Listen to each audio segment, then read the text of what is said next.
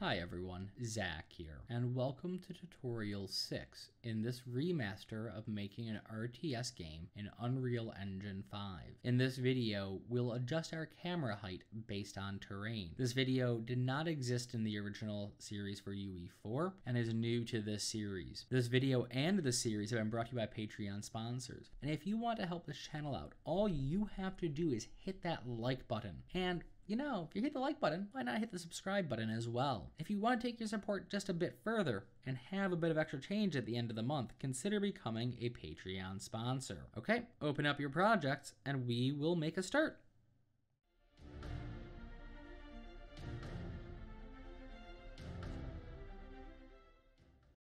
All right, here we are back inside the editor. So we can now zoom, pan, move the camera, edge scroll, but we have this terrain.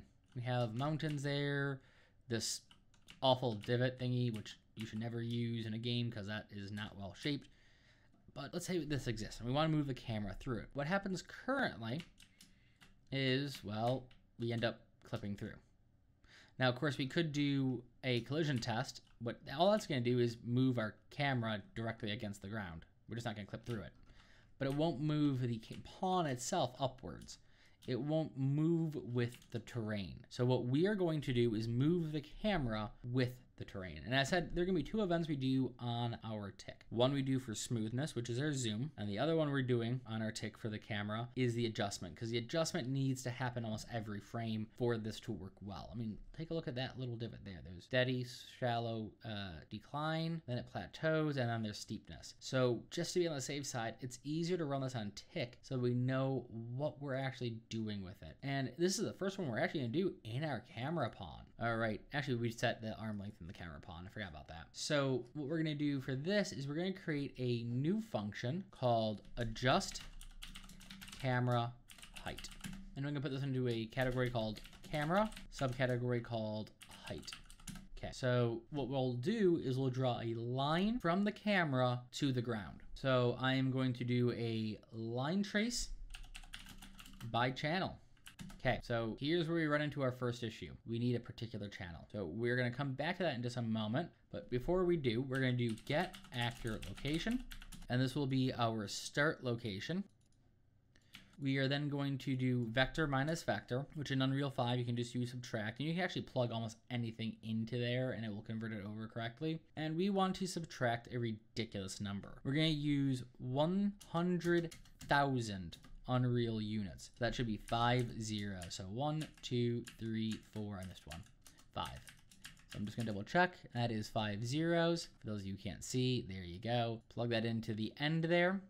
Did not mean to do that. And now we are going to pause just for a moment and we are going to address this missing channel we need. So let's just compile this real quick, save it. It automatically does, I know for mine. Let's go to our edit project settings. In project settings, we want to go to collision. Inside of collision, what we're going to do is we're going to create a new trace channel. And this trace channel will be called landscape. We will default landscape to ignore. And then we will take care of our preset and our object channel a little bit later, like the next video. So let's go back to our map here. Let's select our landscape. And let's scroll down to find our collision settings. Let's also make sure we're in the details panel. And we want to find our collision settings. So there's our collision. Let's expand our preset out a bit. And we want to go from block all to custom. We want query, collision enabled, query and physics. We want world static. And well, looks like landscape is there correctly. Sorry, I'm so used to having to actually set that by hand that, yeah. All right, we're good to go. Let's go back here and see if we can see landscape. Okay, we can't. So what we need to do is save everything and close the project and reopen it. So go ahead and do that and I'll see you in a moment.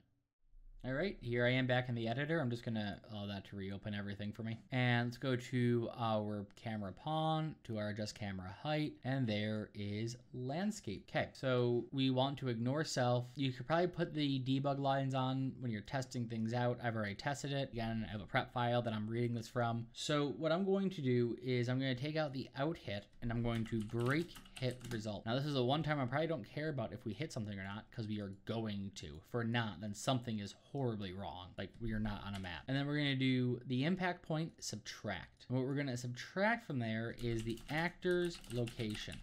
And then we're going to normalize this by getting the vector length.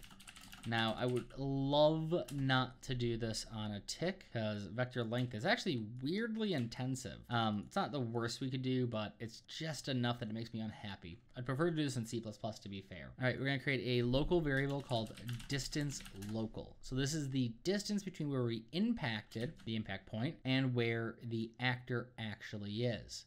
This distance local is what's going to be used to determine what we need to do. So the first thing we want to do is we want to do a branch, and we want to check what our distance local is versus a target amount. So to do this, we're going to first take our distance local, and we want to know, is our distance local equal to or nearly equal to our target? And because these are floats, we want to use nearly equal because, yeah, there can be a bit of, it can just be off slightly and go, oh, it's not equal, and freak out. This goes, is it equal within a certain tolerance? And we're actually going to give it a very large tolerance of 0.1. And then we are going to create a new variable called target pawn height. So I'm going to promote this to a variable. This is target pawn height.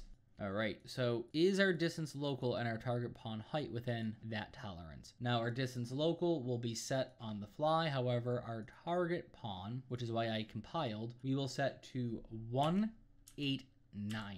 And what this is it's the size of the sphere, the spring arm and camera, and its size overall halved. It took me a bit to work out what that number is. Actually, it's not exactly at halved. It's within plus or minus 5, but it works for what we're doing. So if it's within this tolerance, then hey, we're done.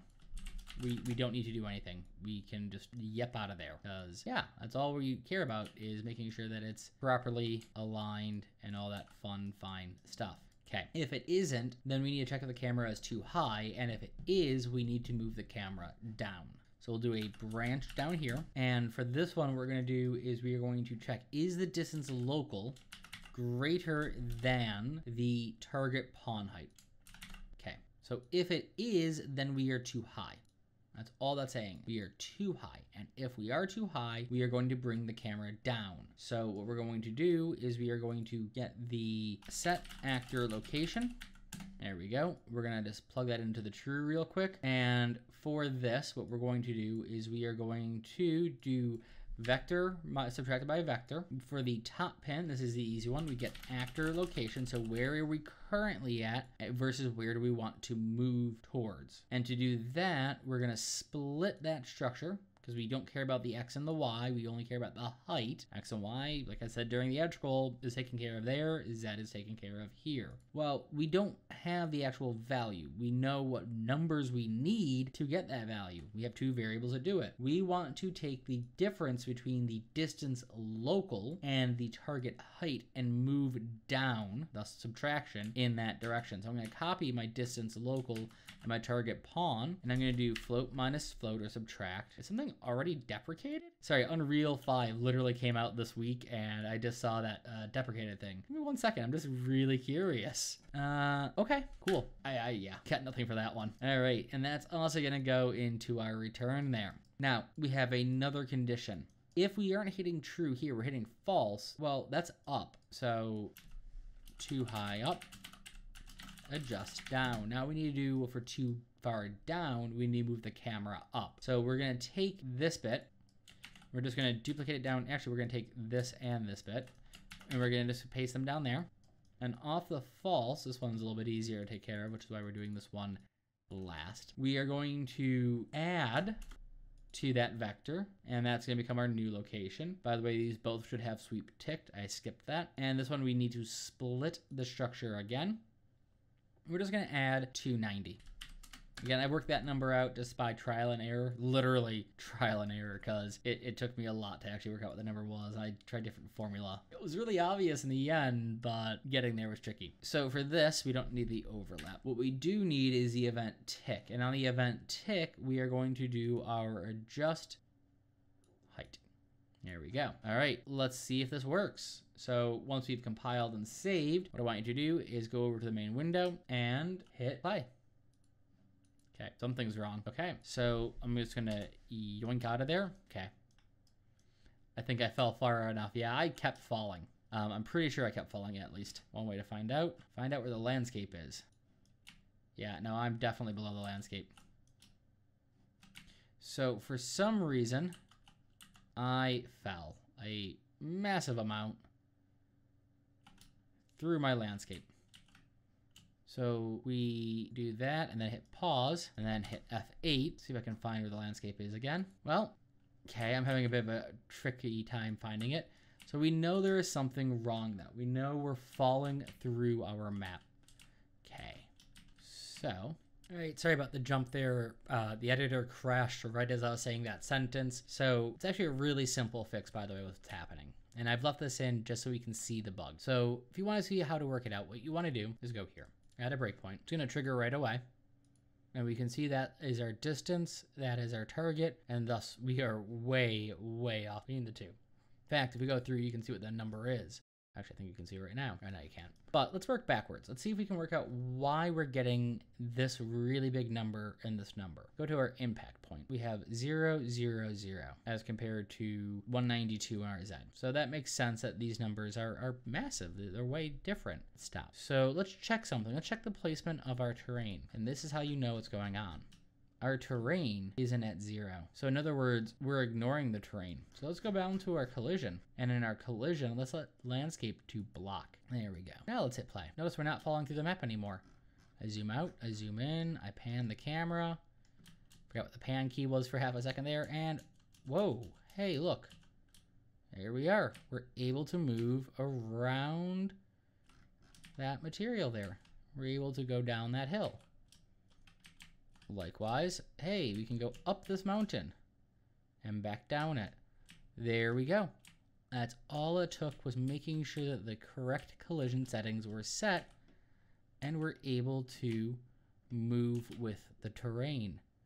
All right, that takes us through what we wanted to do in today's tutorial. And in the next tutorial, we'll finish up setting up the basic movement controls in terms of getting the movement speed modifier. So when we hold down shift to move faster, and we will set up the map boundaries. So if you want to be here for that, make sure to hit the subscribe and notify icon. And if you want to take your support a bit further, consider becoming a sponsor on Patreon. All right, that said, I look forward to seeing you in the next tutorial, and I hope that you have a wonderful day.